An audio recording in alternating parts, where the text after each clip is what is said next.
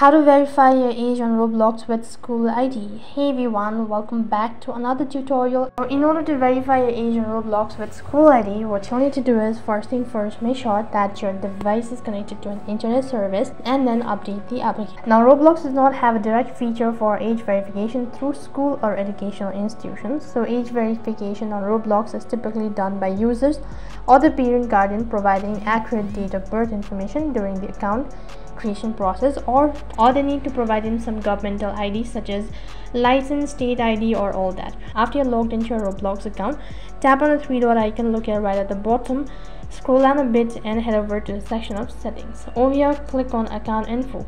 As soon as you click on account info, you'll be able to see your information.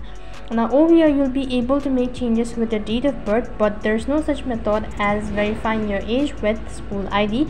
If you tap on verify my age, which is right over here, you'll be able to see a pop-up menu. So as you can see, to verify your age to get the most of Roblox, you'll need to prepare your valid ID, that is driver's license, passport, ID card, resident permit, and all that. Now you can go through all of these statements as well. If you have all of these following information, click on start session, and what you need to do is basically you'll need to take a picture of your ID and then you'll need to verify it. So that is basically how you can verify your age on Roblox, and unfortunately you'll not be able to verify it with your school ID. And that is all for this video. I hope the video was helpful. Make sure to like, share and subscribe to our channel. Also make sure to comment down below for any further queries. Thank you for watching. See you in the next video.